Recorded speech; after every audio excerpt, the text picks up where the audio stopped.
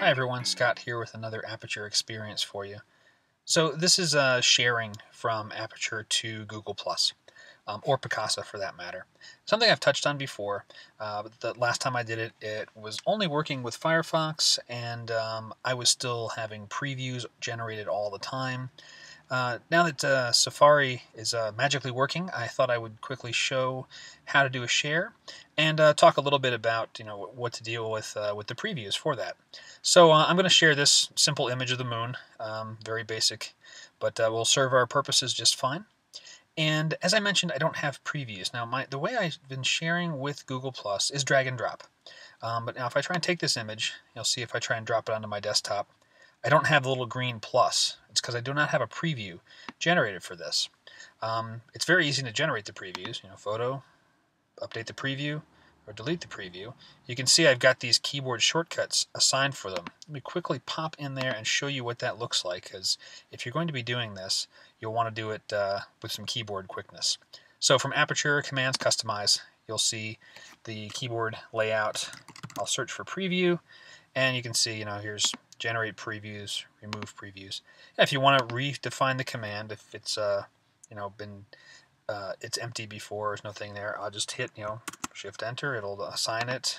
Let's see, if I try to do Shift Enter here, it'll complain about it. Do I want to reassign it? You'll see it disappears. I have two keyboard shortcuts. Let's pop that back over so that I only have one of each. So I generate with Shift Enter. I remove them with Control Enter. That's saved.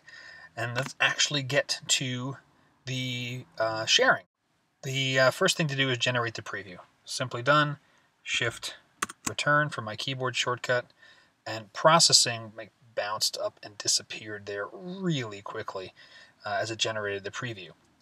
One other thing I'll point out is if you set a caption, in this case I have backyard moon, for the image, that will be picked up by the drag in to Google+.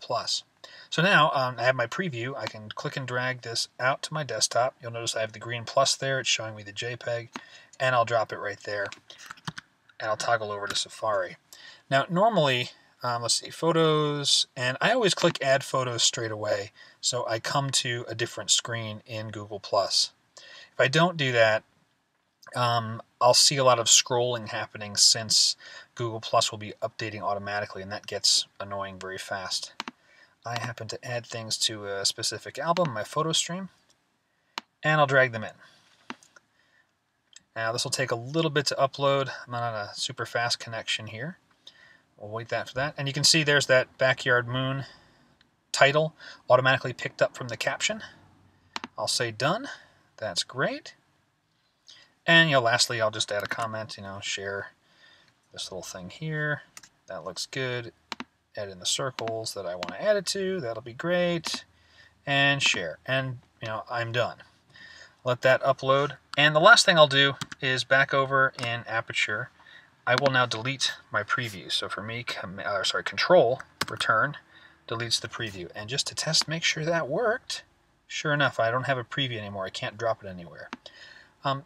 So it's real quick, real simple. Pulling up my desktop, I don't need that anymore. And actually on my main system, I have two monitors. So normally, I've got, Aperture and Safari on two different screens. So I don't have to do this, drag it to the desktop, drag it over into Google+. I don't have enough screen real estate here on the MacBook to do that.